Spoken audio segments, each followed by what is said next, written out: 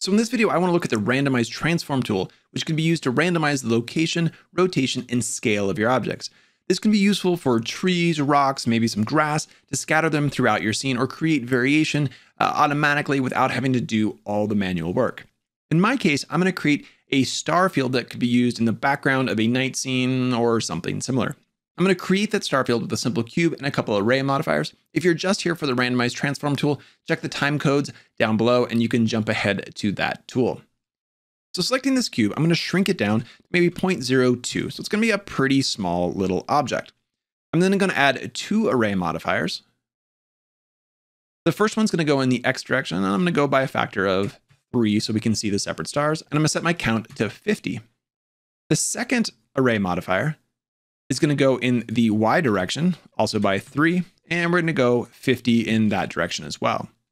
We now have 2,500 small objects. In order for the Randomize Transform tool to work, we need these as separate objects. So I'm going to apply the modifiers, and then going to go into edit mode and separate by lose parts. Now, a note of caution here, I now have 2,500 separate objects in my scene, which can get a little chaotic, and we want to be really careful with how we handle these. So hiding the rest of the things in your scene, maybe coming back and eventually parenting or joining these all back to a single object can make a lot of sense. Just beware, you have a lot of objects floating around in your scene. So back in object mode, I now have all my separate objects. They're all selected. I'm going to use the Randomize Transform tool. I'm going to press the spacebar and I'm going to search for Randomize Transform. And that's going to bring up this last operator menu where we can see the options to randomize the location, the rotation, and the scale. For my purposes, I'm going to do 30 in the X, 30 in the Y, and maybe just 5 in the Z direction. On the rotation, I don't think this matters all that much, but I'm going to rotate them like so. And then on the scale, I'm going to scale them evenly so they scale the same amount in every direction.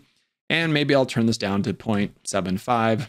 Something like that. And we get a variety of scale, position, and rotation. Now, if I take a step back, you can see I've got quite a star field. It's still pretty dense. So maybe for your purposes, you want fewer stars or to stretch them out further. But that's using the Randomize Transform tool to create a star field. Now, again, this could be useful for trees, rocks, grass, or other things that you want to create some variety. In those cases, you're still going to have to manually place those objects onto your scene or onto your terrain. This tool won't do that for you. It's just going to create the variety. In the next video, I'm going to use the Select Random tool to randomly select stars and apply a material to them. So we get a variation not only in their transforms, but a variation in their color as well.